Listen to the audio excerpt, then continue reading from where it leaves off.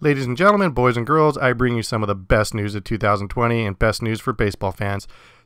The Department of the Interior of the United States has designated Wrigley Field, home of the Chicago Cubs, as a National Historic Landmark. Yes, the recognition, which federally protects and maintains historical properties and objects in the United States, was made in honor of the significant role the ballpark has played in the city of Chicago and the history of professional sports. This is badass.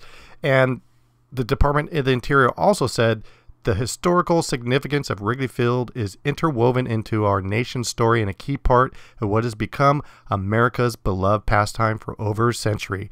And then the Cubs executive chairman Tom Ricketts said, Wrigley Field is a special place in the hearts of generations of fans. That's why from the first day of owners, we committed to preserving Wrigley Field, which will now take its well-earned place in the lineup of American history and culture as a national treasure.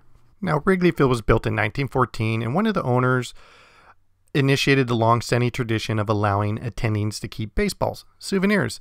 The field was also the first ballpark to provide refreshment booths behind stands, on-site organ, and much, much more. And one of the greatest events or greatest experiences in any sport in the world is going to Wrigley Field and singing during the 7th inning stretch, Take Me Out to the Ball Game, along with Harry Carey. It does not get any better than that anywhere in the world with any sport, period.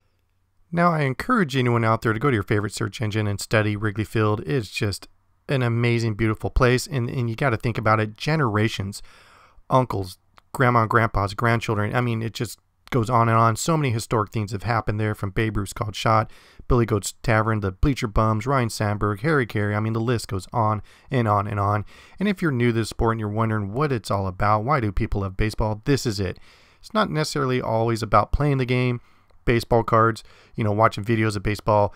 It's about going to the stadium with friends, family, enjoying games, eating the food, hearing the ball hit off the bat, the cheer of the crowd, the atmosphere. That is what it's all about. That's the beauty of baseball, and that's what makes Wrigley Field and baseball the greatest sport in the world.